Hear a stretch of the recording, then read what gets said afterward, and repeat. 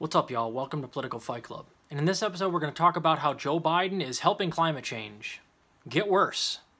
We're going to name 5 different reasons that he is actually making the climate catastrophe get worse. And basically, this is just me throwing all these reasons in the face of everybody that told us that we needed to vote blue no matter who. Like he was going to do something for the environment, like he was going to try to stop climate change like he said he was going to. That's not true. And then we'll bring it full circle around to the current infrastructure bill and how he's letting that die, or letting it get whittled down to nothing so it has no climate provisions in it.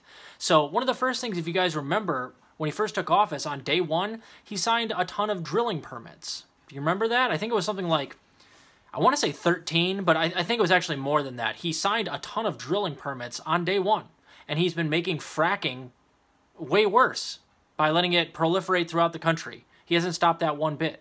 So tell me again, he's helping with climate change.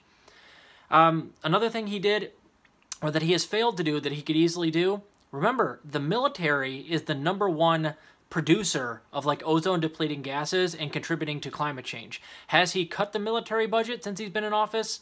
No, he has not. He's actually made it go up. $25 billion. Actually, I think it's more than that. It's 25, but it used to be $740 billion under Trump, and as of next year, it's going to be $789 billion total for the defense budget. So is he helping combat climate change by cutting the military budget, which would be the easiest thing to do? No, he's not doing that. In fact, he's making it far worse, and he's probably going to start other wars in other countries here pretty soon that will also contribute to climate change. Number 3. He hasn't reeled in the immense amount of carbon that is being released into the air by just the 1%.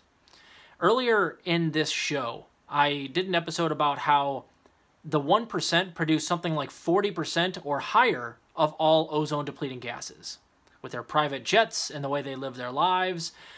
So this is a huge problem that they always lay at the feet of the individual, like, middle class and working class people.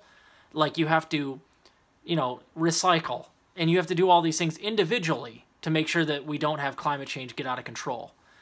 Actually, the 1% are the ones that need to be reeled in. And by simply just passing some laws that they can't do the same practices that they're doing individually as elitists, we could actually put a dent in climate change. But no, he hasn't done that whatsoever. Why? Because he's part of the 1%, and that's all of his, buddies on the cocktail circuit, as it were.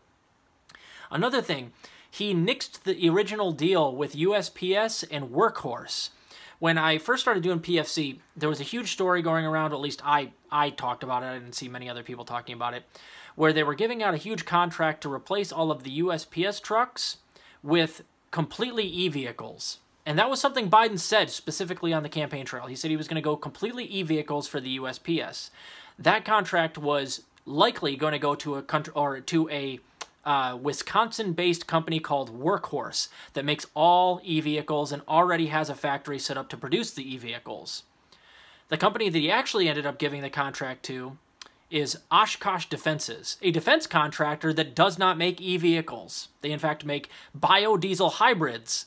So he actually gave them more money than Workhorse was bidding. Like, Workhorse underbid Oshkosh Defenses to try to get that contract, and Joe Biden actually actively chose to give more money to Oshkosh Defenses to stay away from e-vehicles.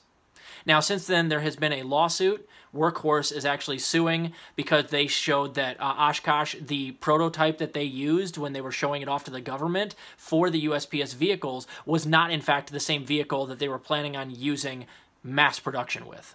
So they lied. They shouldn't have secured that contract. And by the way, they also didn't have a factory set up, which is why they had to ask for a whole bunch of extra money over what Workhorse was bidding, because Workhorse already had the factory set up to produce the vehicles. Oshkosh had to build the factory to build biodiesel hybrids, and they in fact have never made e-vehicles. Never.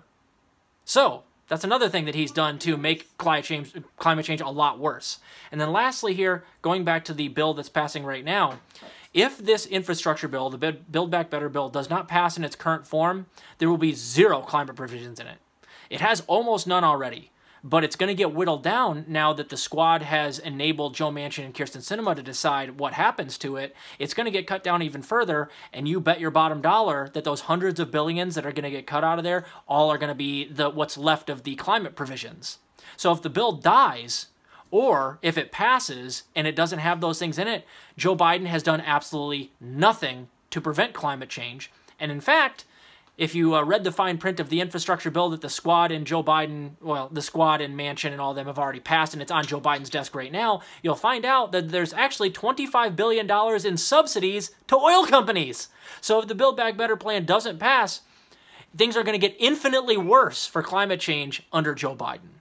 So remember, there were people that were telling you to vote blue no matter who. This is what they were telling you to vote for, and they're idiots.